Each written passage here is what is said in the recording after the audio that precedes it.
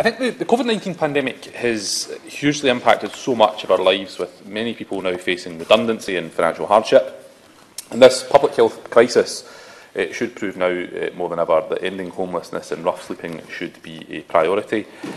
So I want to talk, obviously housing and homelessness is very much a devolved topic, but by virtue of our third-party obligations in here, we're compelled to take part in the debates. But I think it's been an interesting debate, and I want to offer just a few thoughts on what happens in Scotland, not by any means to say we're doing this better, because I think homelessness is a blight in all of us, and I don't think that any of us would disagree that one person homeless is one too many. But certainly in Scotland, the SNP has ensured that Scotland has some of the strongest homelessness rights in the world, which mean that anyone who is experiencing or even at risk of homelessness is entitled to receive help from the local authority, including accommodation. The SNP is clear in the fact that a settled home is vitally important in supporting people to have a happy and healthy life, and that's why the Scottish Government are investing £32.5 million, which is more than half of its £50 million Ending Homelessness Together fund, to support local authorities to prioritise settled accommodation for all. And so in addition to more investment this year, the Scottish Government, along with the Convention of Scottish Local Authorities, published an updated Ending Homelessness Together action plan. And one of the most significant recommendations in the action plan is the phasing out of night shelters. In Scotland, night shelters will be replaced with rehousing welcome centres for people who would otherwise be sleeping rough this winter. The centres will provide emergency accommodation, and people using the centres will be offered targeted support, including for wellbeing, health and social care issues, legal rights, employment and welfare. So I think that will be life-changing for people experiencing homelessness. We've also announced a £100 million package of further measures to alleviate the social harms caused by the COVID-19 pandemic. This included £5 million to help those at risk of homelessness to find a settled home. In addition to the £100 million, Scotland's winter plan for social protection also includes £15 million of flexible funding for local authorities in COVID-19 protection level 4, which Glasgow has just been in, which can be used to pay for food and essentials.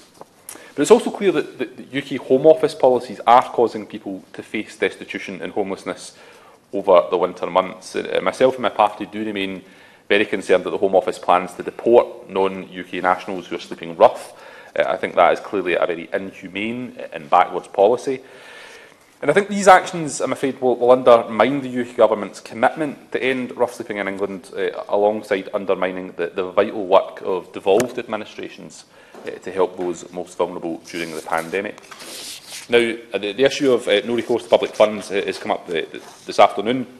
And likewise, the SNP Government has repeatedly called on the UK Government to suspend the no recourse to public funds policy, enabling people to access public services and health advice during the coronavirus pandemic. So the Scottish Government will continue to extend support to people with no recourse to public funds where possible, but I think it would be good to get action from the UK Government on that as well. On the 16th of November, the Scottish Government announced a further £278,000 funding to 6 organisations supporting people subject to NRPF. The grants will support projects like in Edinburgh and Glasgow, which are helping people subject to the UK Government's policy, which imposes conditions on someone due to their immigration status and restricts access to welfare, housing and financial support. And I think we would all agree, Mrs Miller, that coronavirus isn't something that respects people's immigration status. So I would leave the Minister to reflect on that. However, despite the measures put in place by the Scottish Government, this area of DWP policy is clearly reserved to Westminster.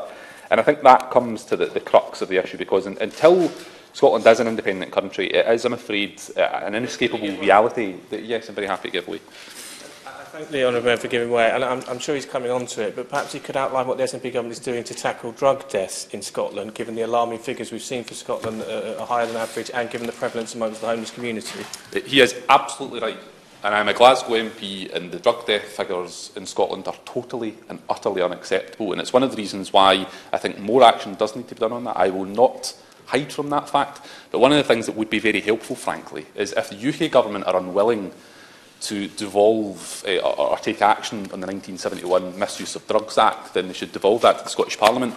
There is a very, very difficult conversation that politicians, not just in Scotland, but right across the UK, have got to have. And it is a brave thing for politicians to stand up and say, perhaps look at moving to safe consumption rooms, as they have done in many, many parts of the world. But if we want to tackle the drugs issue, which I think should be above party politics, then UK government ministers are going to have to come to the very difficult decision of going down the route of something like you see in Portugal, Australia and Germany. But I think he's right to put that on record, and the drug deaths issue is something that I think has been forgotten about during this public health crisis, so he's right to put that on the record. But the COVID-19 pandemic has proven to us all just how utterly tragic this government has been at handling a crisis, and with the possibility of a no-deal Brexit on the horizon, I dread to think how much more it could get for the poorest people in our society.